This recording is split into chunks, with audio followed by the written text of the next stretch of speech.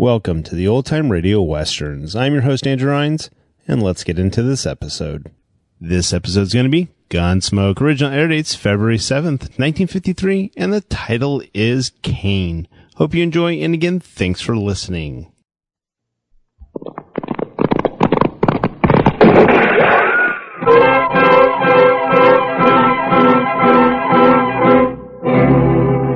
Around Dodge City and in the territory on west, there's just one way to handle the killers and the spoilers, and that's with a U.S. Marshal and the smell of Gunsmoke.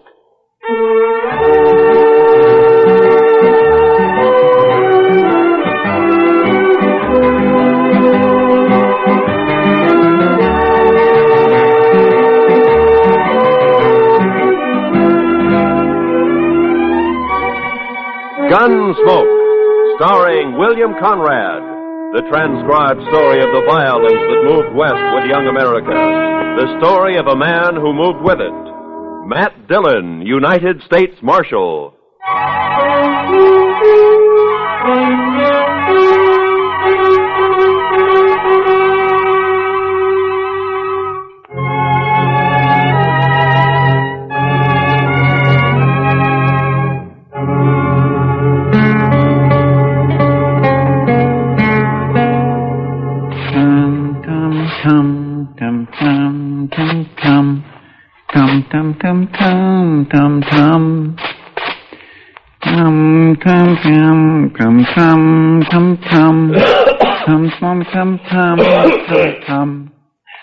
Chester, do you have to do that? You're just stirring up a lot of dust. Well, cleanliness is next to godliness, Mr. Dillon. Yeah, I know, Chester, but all you're doing is getting it off the floor into the air. Man can hardly breathe in here. All right, Mr. Dillon. I'll do my sweeping later. Yeah, good. My mother taught me that, Mr. Dillon. Taught you what, Chester? That cleanliness is next to godliness. She was a fine woman, too. Oh, look, Chester, it's a good saying, and it's probably true, and I got nothing against your mother, except that she also should have taught you how to sweep. Well, maybe she just didn't have the time, Mr. Dillon. You see, there was an awful lot of us, and what with chores and... Oh, hello, Doc. Come on, I'll buy you a drink. What? Doc said he'd buy you a drink, Mr. Dillon. He really said that? You coming? Doc, you gotta quit throwing your money around the way you do. Maybe you don't need a drink. No, wait a minute, Doc. I'm with you. I'll tell you all about it when I get back, Chester. I'd be mighty interested, Mr. Dillon.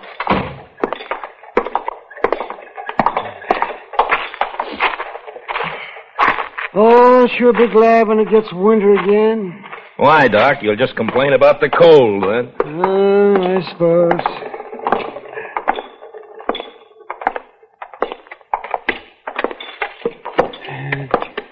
You go sit with Kitty, Matt. I'll bring a bottle. Okay, Doc.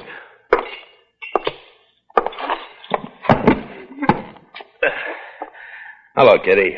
Hello, Matt. What are you and Doc up to? He wants someone to talk to, so he picked me. And you. Fine. I'm a good listener. Lots of practice.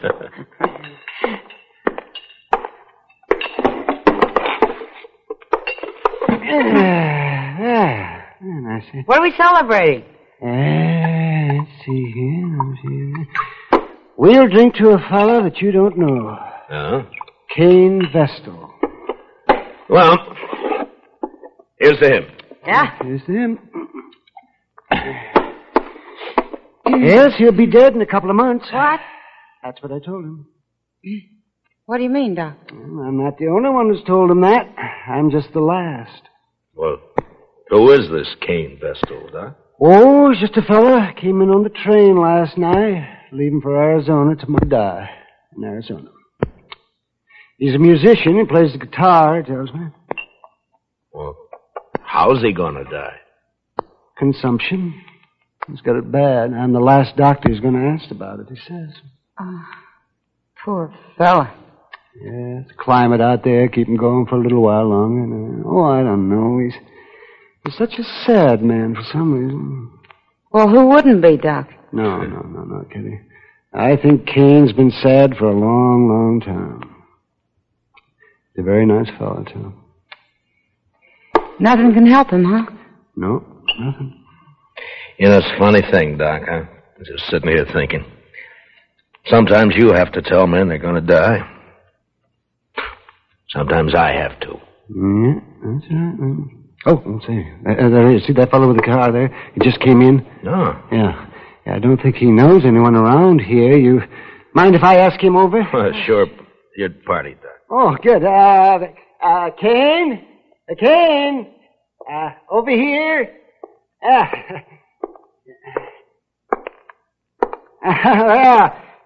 Sit down. Sit down. Cain, this is Kitty. Hello, Cain. Kitty. This is Marshal Dillion. Hello, Marshal. Pleasure to meet you. He's doing it, yeah. There we are. Have a drink. Oh, thank you, Doc. This your first trip west, Cain? Yes, Marshal, it is. Oh, well, where are you from? No place in particular, Miss Kitty. I seem to spend most of my life on the Mississippi River. I thought you were a musician. I am. I was hired to ride the river boats and play my guitar for the passengers. Oh. Well, at least you've had a constant change of scenery. After 20 years of going up and down that river, it got pretty familiar, Marshal. Well, Cain, I knew a young fellow back in St. Louis before the war, and he was learning to be a river pilot. Say, I wonder if you ever ran into him. Name of Sam Clevens? No, Doc, I don't believe I did. Oh, he was a very amusing fellow. He was just chock full of stories. You leaving Dodge tomorrow, Cain?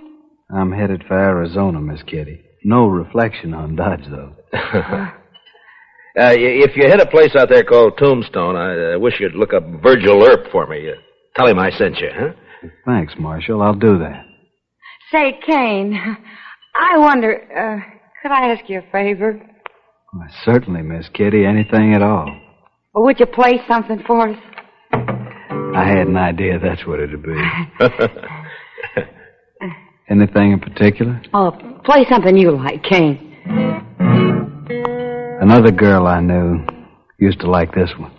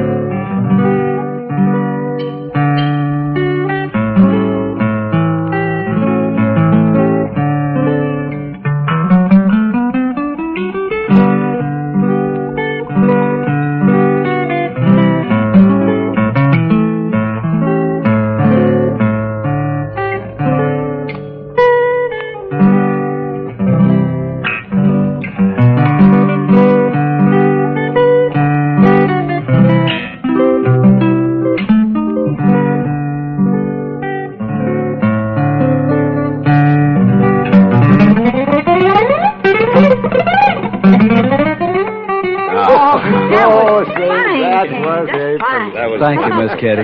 I wish you were going to stay here a while. Maybe you could teach me to play like that, huh?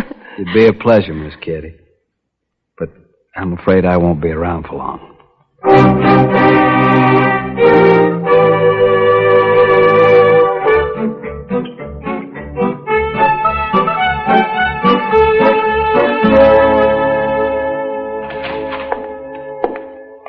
Morning, Mr. Dillon. It's, noon, Chester. Yes, sir, I know, but you went off with Doc yesterday, so I figured I had a little time coming today. Well, that depends on how you spent it. Now, if you've been gambling, Now, Mr. Dillon, you know I never gamble. No, sirree. I was out helping a fellow learn to shoot a 6-gun, that's all. Now? You mean there's a man in Dodge who doesn't know how? This fellow don't. Never had one in his hand before. He's a musician. What? Plays the guitar, he told me. You mean Cain? Cain Vestal? Yes, sir, that's his name. Nice a fellow as you'd ever want to meet. Yeah. But he was supposed to leave on the stage this morning. And what's he done with his 6-gun anyway? Well, I don't know, Mr. Dillon. He just come by here early this morning and asked me if I'd teach him. Now, where'd he get the gun? Said he'd just bought it. Anything wrong, Mr. Dillon? No. It just doesn't add up somehow, that's all. Oh, well, he won't cause any trouble. He's not the sort. You never know, Chester. No, sir. My kitty looks pretty this morning. She's got a yellow parasol, Mr. Dillon. Kitty? Oh, I think I'll go see her for a minute. I'll be right back, Chester. Yes, sir, Mr. Dillon.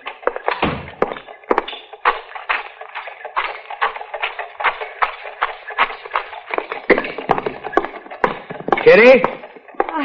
Hello, Matt. Kitty, I'd like to talk to you for a minute. Oh, sure.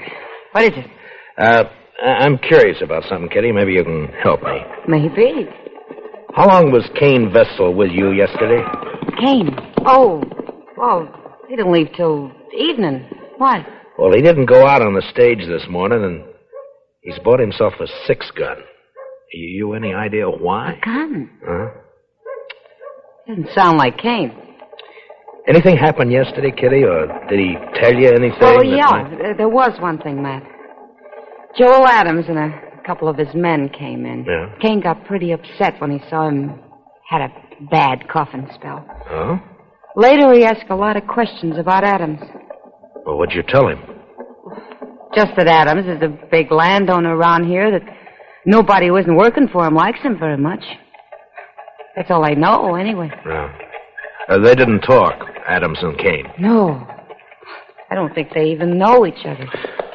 Well, anyway, he sure isn't the sort to be packing a gun. Now, you'll just get into trouble, Matt. Yeah. Where's he staying, did he say? Dodge House, I think. Yeah.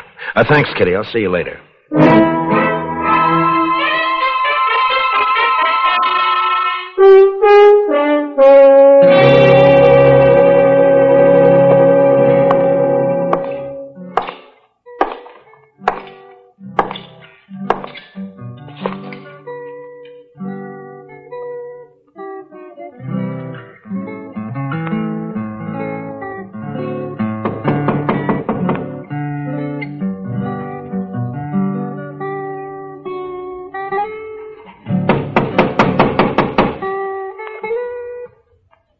Come in.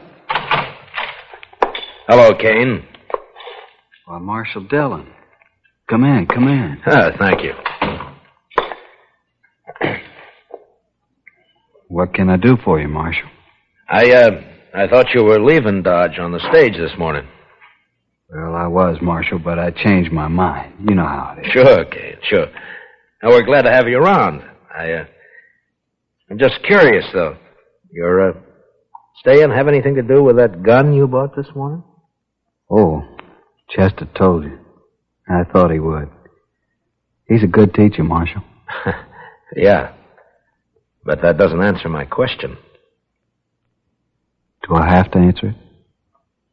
I'm just trying to help you, that's all. Yeah, I appreciate that, Marshal, but I'm afraid there's nothing you can do. Look, Cain, you're new in this country. A man like you just can't pick up a 6-gun and call himself a fighting man. Not and expect to live through it. I certainly lay no claim to be a fighting man. Then why did you buy that gun? There's no law out here against a man having a gun, is there, Marshal? No, but any man who carries one is expected to use it when the time comes. You'd be a lot safer without one. Being safe doesn't mean a whole lot to me, Marshal. Not now. Yeah, I know. Doc told me. What's it all about? It's a long story. And an old one, I suppose. I'd really rather not talk about it. I can't force you to. But tell me this. Does it have anything to do with Joel Adams? Yes, it does, Marshal. I'm going to kill him. When? I don't know. Anytime. Well, why? That's the long story I mentioned. All right, Cain. But if you try to face him, he'll kill you before you got that gun halfway out of your belt. And if you shoot him any other way, you'll hang for it. You've forgotten something, Marshal. What? No matter what I do, I'm going to die soon anyway. A month or two isn't going to make any difference. You hate Adams that much? I wouldn't kill a man I didn't hate, would I? I didn't think you were the sort of man who'd kill anyone. Only Joel Adams, Marshal. Then I gotta warn him about you. Well, I understand, Marshal. It's all right. He doesn't know me anyway. Never even saw me before. But you want to kill him? Yes, sir. Well, I'll take your gun away from you, but you'll just find another one. And I can't arrest you unless I catch you trying to bushwhack him. I'm sorry for the trouble I'm causing you, Marshal. You know, I've never had to deal with a man like you before, Cain. Maybe I ought to just tie you up and throw you on that stage. You could. But I'd just come right back. I guess you would. I'm sorry this has to happen here in Dodge, Marshal. Then why don't you leave? I guess I hate Joel Adams too much. All right, Cain, I'm through trying to convince you. So long. Goodbye, Marshal.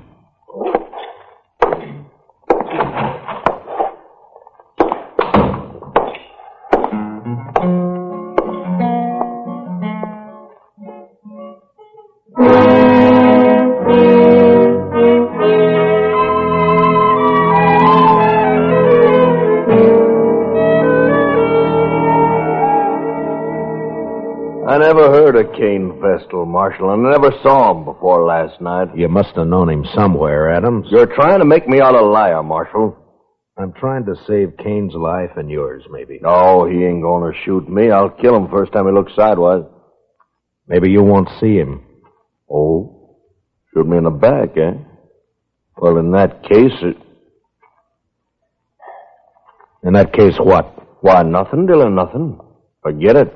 If Cain's shot in the back, you'll be the first man I take in, Adams. I don't even know him. Why should I shoot him? I'm only warning you. Well, just leave me be, Marshal. I can take care of myself. See that you do, Adams, and only yourself. Why, sure, Marshal. I don't much like the idea of some stranger gunning for me. Makes me sort of uneasy. There must be some reason for it. Don't start it again, Marshal. Ain't no reason. I know. You've led a blameless life. You never hurt anyone. I told you twice. There are men around here who'd shoot you on sight if they thought they could get by with it. I don't think you were ever any good, Adams, so don't tell me Cain's got no reason. I don't believe it. You're pushing me now, Marshal. I'm tired of your talk, that's all. Maybe it's true you don't know him, but he sure knows something about you. Well, then he'll wish you didn't. That's all I got to say. But just keep out of his way. Give it a little time, and maybe there won't be any killing at all. Why, sure. All the time in the world. All right, Adams. I've done all I can.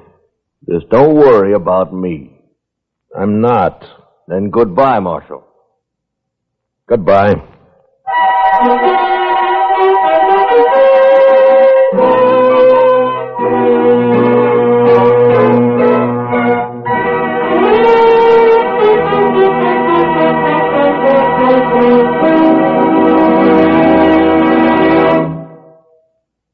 We will return for the second act of Gunsmoke in just a moment. But first, the poignant story of Jane Froman, adapted from the movie With a Song in My Heart, was selected by you listeners through a national magazine as the one you would like most to hear on Lux Radio Theater. So this Monday night, listen for Susan Hayward, Rory Calhoun, David Wayne, Thelma Ritter, and Bob Wagner of the movie cast when CBS Radio presents Lux Radio Theater. Now, the second act of Gunsmoke.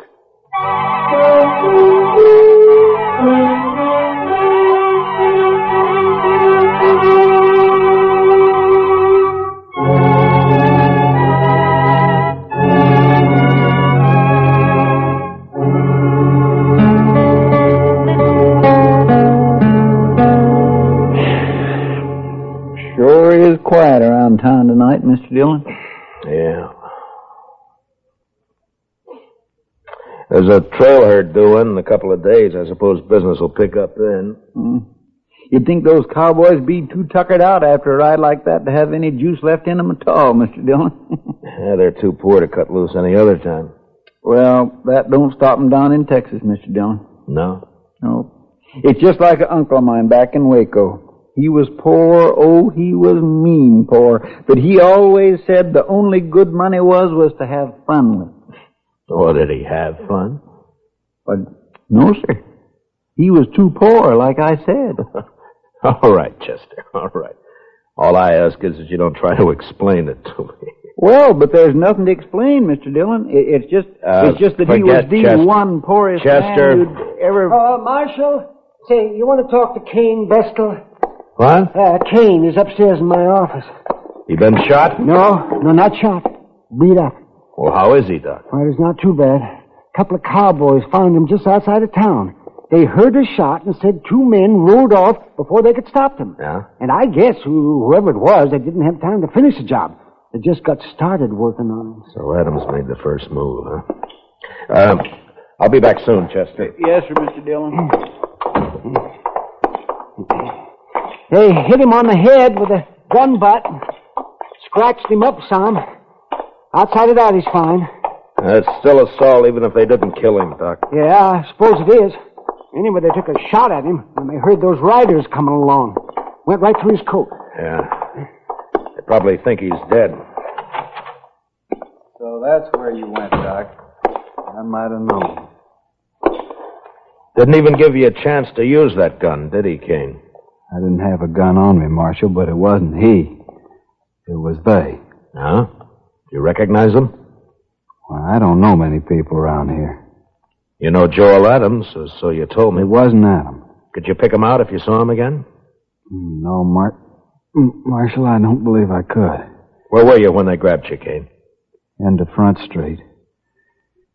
I was taking a walk after supper. They rode up behind me, one on each side, lifted me up, and carried me out of town a ways. You must have got a good look at him, at least when they got off their horses. It was too dark, Marshal. Yeah. Doc, how long's he been here? Oh, about half an hour, Marshal. Why? Those cowboys who saw you, Cain, they brought you right in here, didn't they? Yes. So it was maybe an hour ago when those 2 men hauled you out of town? It was plenty light enough then. Was it, Marshal? You're going to fight it yourself, aren't you? Yes, Marshal. It's my affair. It was, Cain, but you've been assaulted and shot at, so it's the law's business now. I won't prefer any charges, Marshal. You don't have to. I've seen you, and I know who did it, or who hired it done, as well as you do. Please, Marshal. I got to handle this my own way. There's a law that says you can't murder a man, Cain, and the same law says he can't murder you. Are you so full of hate you can't get that through your head? Guess that's it, Marshal. All right, Cain. You do what you have to do. So will I.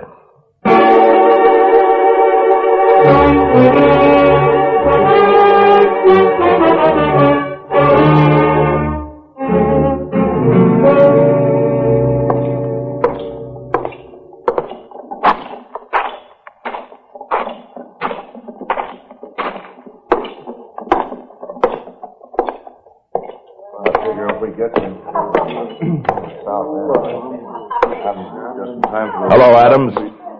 I've been looking for you. That's late, Dillon. Can't you see me tomorrow? It's not even midnight. That's early for you. You see how this marshal's always trying to get me on the prod, boys? These boys of yours play pretty rough themselves, Adams. Meaning? Didn't they tell you? Tell me what? What they did to Cain Vestal? They did not kill Cain Vestal, and you can't prove it. No, Adams, I can't. Cain isn't even dead. What? You know, I'm curious, Adams. Why'd you think he might be? Why, somebody said he got himself hurt. Joel Adams. You arranged this, Marshal? You know I didn't. Who is he? What does he want? Hello, Joel Adams. Don't strain yourself so you don't know me. Who are you? Cain Vestal. But my name doesn't matter. What are you haunting me for? I never saw you before in my life. That's true. You didn't. But we had a friend in common once. A friend? Who? Julie Travers. What about Julie? You were a riverboat gambler then, Adams, and you had money and fine clothes and a way with women, especially young girls. Julie was only 16 at the time. Never mind all that. So she went away with you. To be married, you told her. Oh. I think I guessed the rest. You wanted to marry her, but I got her instead. Is that it? That's it, Adams. That's exactly it. Oh, now I thought you really had something on your mind, Vestal. Well, all right, why don't you get out of here and quit bothering people while you can still walk? Julie killed herself, Adams. She committed suicide. What? You didn't know that, did you? Well, it's got nothing to do with me. Because you never married her after all. It was just a year after you abandoned her in New Orleans. I think it has a lot to do with you, Joel Adams. What are your plans, mister? I see you got a gun in your belt. Gonna kill you. Or so? When? Now. Right now. All right, Vestal, draw. Leave the gun where it is, Cain. One thing I always promised myself, Adams. Someday I'd spit in your face. Why, you don't...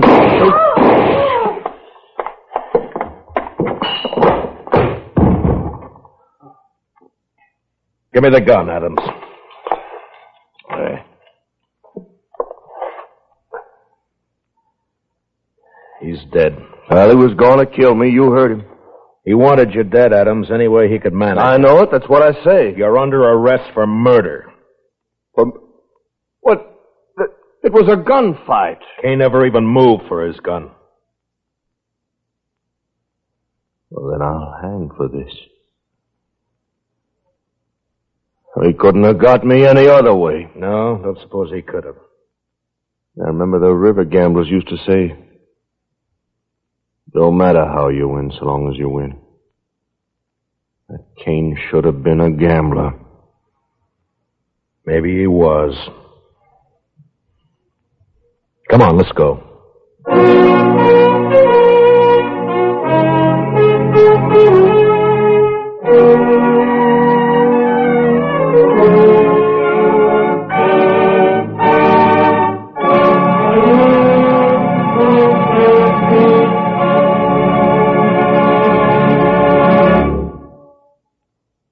Gunsmoke, transcribed under the direction of Norman Macdonnell, stars William Conrad as Matt Dillon, U.S. Marshal. Tonight's story was specially written for Gunsmoke by John Meston, with music composed and conducted by Rex Koury. Featured in the cast were Harry Bartell and Lawrence Dobkin. Parley Baer is Chester, Howard McNear is Doc, and Georgia Ellis is Kitty. And now for a special announcement. There have been many requests for information regarding our theme. It's called Old Trail, and was written especially for us by Rex Koury, our musical director. If you will write to Gunsmoke in care of your local CBS radio station, we will try to give you whatever specific information you may desire. Gunsmoke is heard by our troops overseas through the facilities of the Armed Forces Radio Service. Join us again next week as Matt Dillon, U.S. Marshal, fights to bring law and order out of the wild violence of the West in Gunsmoke.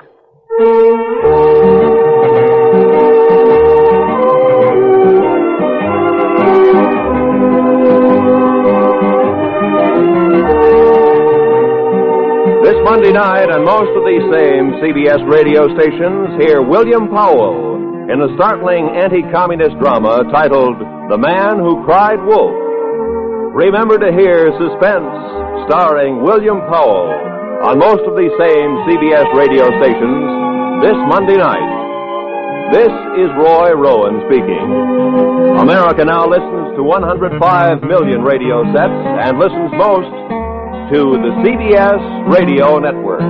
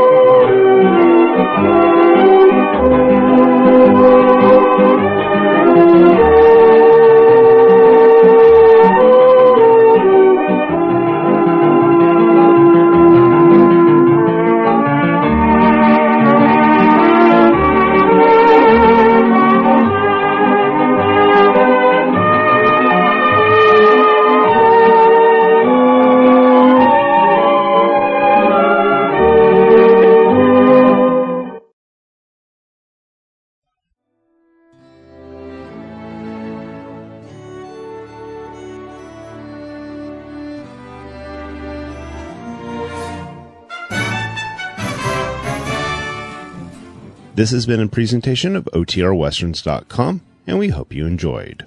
Please take some time to like and rate our shows in your favorite podcast application. Follow us on Facebook by going to OTRWesterns.com/Facebook. Subscribe to our YouTube channel by going to OTRWesterns.com/YouTube. And send us an email, podcast@OTRWesterns.com. You can call and leave us a voicemail, 707-986-8739. This episode is copyright under the Attribution Non-Commercial Share-alike copyright. For more information, go to OTRWesterns.com/copyright. Have a great day, and thanks for listening.